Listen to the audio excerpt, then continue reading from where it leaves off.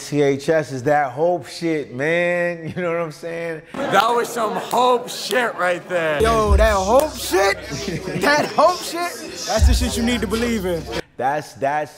It's funny because that's become such a mantra, such a way of life. You know what I'm saying? It started out when I would do my shows. You know, it's a way to connect with my fans. You know, sometimes I'm on a bill with other artists.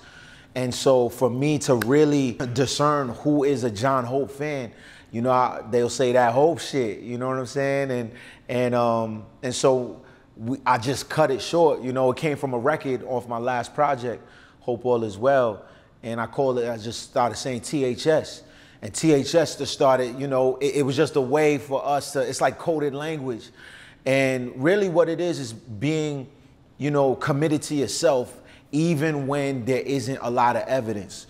You know, when you think about my fans, when you think about my music, it's really a believe first, see later type of mentality. You know what I mean? Like if you believe you could get up out your situation, if you believe you could come up out them trenches, if you believe that you could rise above, you know, the negativity and the bullshit, that's the great place to start.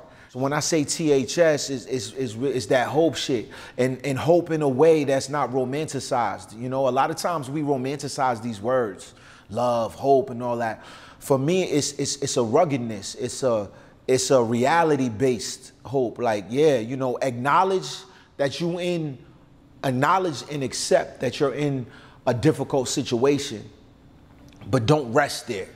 You know, and don't look at this through rose-colored glasses. You know, for me, it's like that hope is like, I'm currently in this situation, but these are the steps. What are the steps? Who are the people that I need to get next to get out of this situation? And more importantly, how much do I believe in myself to be able to rise above this situation?